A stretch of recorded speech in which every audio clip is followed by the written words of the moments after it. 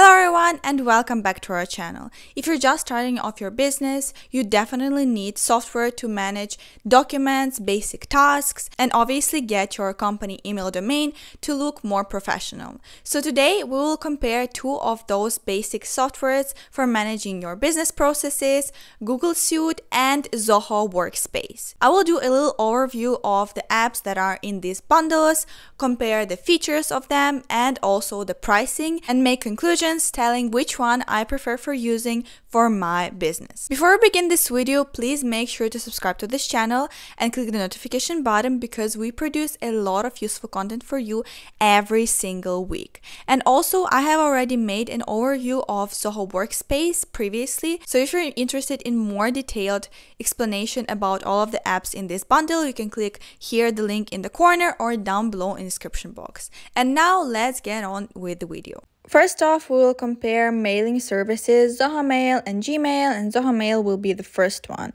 So imagine your regular email service but with a turbo boost. Zoho Mail takes your email game to the next level.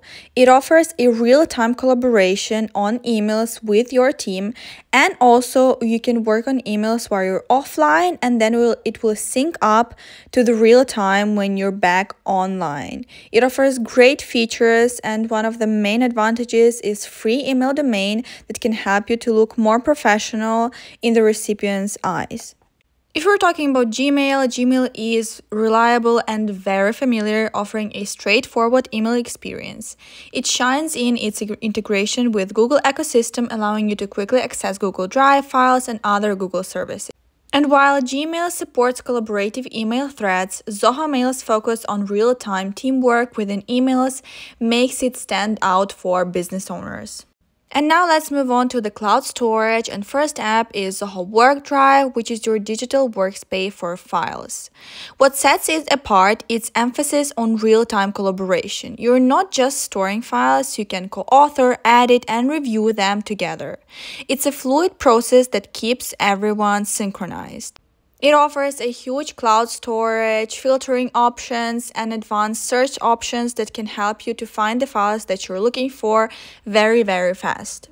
On the other hand, Google Drive that provides a solid foundation for file storage and sharing. While it offers collaboration, I would say that it's more suitable for personal usage, and Zoho Work Drive has more collaboration features that is more suitable for business purposes. Now let's move on to business messengers, and first one is Zoho Click, and you can think of Zoho Click as your team's digital hangout spot. It's not just about text and chat, it's a versatile platform where you can chat, call, share files, and even conduct video meetings in one place. You can make one-to-one calls and also switch to a group call within one click.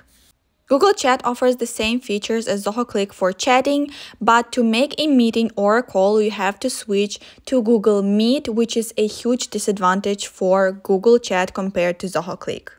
If you're comparing Zoho Sheets and Google Sheets, there's not much of a difference between those two platforms for data usage and data analysis and visualization. They offer very similar features, so there's basically nothing to compare. Both of these apps are great to use. Let's move on to word processing software, and first one will be Google Docs, and it is beloved for its simplicity and collaborative editing capabilities, but it lacks some features that Zoho Writer provides. For example, Zoho Writer provides a new integration with ChatGPT that can help you to create content in real time, and it has its own grammar checker tool like Grammarly, but inbuilt within Zoho Writer. And it has much more advanced collaborative features that Google Docs lack for working with business documents. So in this case, again, Google Docs is perfect for personal use and Zoho Writer is perfect for business usage. If we're talking about creating business presentations, both Zoho Show and Google Slides are user-friendly and are effective for creating basic presentations. I would say that Zoho Show offers a wider set of modern templates for your presentations, but in general, both of these tools are pretty similar and are effective again for creating basic presentations for your business. In Zoho Workplace bundle, there is also additional app which is Zoho Connect. It's like a virtual workspace where communication and project manager intervene. You can engage in discussions, share updates, and collaborate on project, all within social environment. Zoho Connect's added project management tools to help organize tasks and to ensure efficient teamwork. So that's a huge plus comparing to G Suite. If we're talking about virtual meetings and comparing Zoho Meeting and Google Meet, both of these platforms are very similar. They both offer video calls, webinar hosting, screen sharing, and integration capabilities. So both are great to use for business meetings on remote, and I would highly recommend using both of these platforms. They are basically the same. In G Suite, there is also a Google Keep app, which is a very simple note-taking app. And Zoho offers Zoho Notebook, which is an alternative to Evernote. It's not within Zoho Workplace bundle, but it is free to use on every device. If you want to try it or learn about it more, I will leave the link down below in the description box to the video I made talking about it more detailed. So you've seen a little overview of all of the apps in each of the bundles and a little comparison of them. But now let's dive deeper into the features that both of these software companies provide in their apps. As you can see, the features in Zoho Workplace and G Suite Basic for storage and support and migration are the same. Both of the softwares offer high security and privacy features of your data. For mail, Zoho Mail offers a bit more attachment limit to your mails and offers additional features like email sharing, folder sharing and delegation, and recall of sent emails. And some other email features like email forwarding and routing and ActiveThink are the same in Zoho Workplace and G Suite Basic Edition. Both of the bundle offer calendar. For Zoho Workplace, it's inbuilt in Zoho Mail app, and Google offers a separate app, the Calendar app. And if we're talking about the notes, Google lacks a lot of the features such as group notes, sticky notes, attachment support in notes, and add mail as notes. If we're talking about the cloud storage, Google offers 4 different plans of its bundle, and depending on the plan, you get different types of storage. For example, 30 gigabytes per user, 2 terabytes, 5 terabytes, or 5 terabytes per user with ability to request more. In Zoho Workplace, you get 2 different pricing plans. In the first one, you get 10 gigabytes work drive storage per user, and in Professional, 100 gigabyte work drive storage per user, but you can purchase additional storage room in all of those plans. So as you can see, Zoho is leading up in some of the features compared to Google Suite, but now let's compare the pricing of both of the software bundles and see which one has a better value for money. G Suite offers 4 different pricing plans.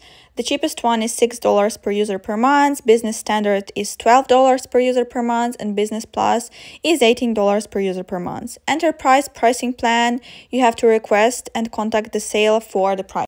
And Zoho Workplace offers 2 main pricing plans. First one is $3 per user per month, and Professional is $6 per user per month. And you can also purchase mail only for $1 per user per month. As you can see, Zoho has a better value for money than Google does. So it's perfect for all of the business owners that are just starting up, and for all of the startups, I would highly recommend using Zoho Workspace. And also it is very scalable because Zoho also has other apps, for example, a CRM system or Zoho Books for finances and bookkeeping. It also offers apps for marketing, HR processes, app development, and so much more. And if you want to use software that has great value for money, I would highly recommend starting off with Zoho Workspace and then integrating other apps, other Zoho apps for managing your business, because they have the seamless integration within each other. And if you don't want to use, for example, Zoho CRM or other apps from Zoho,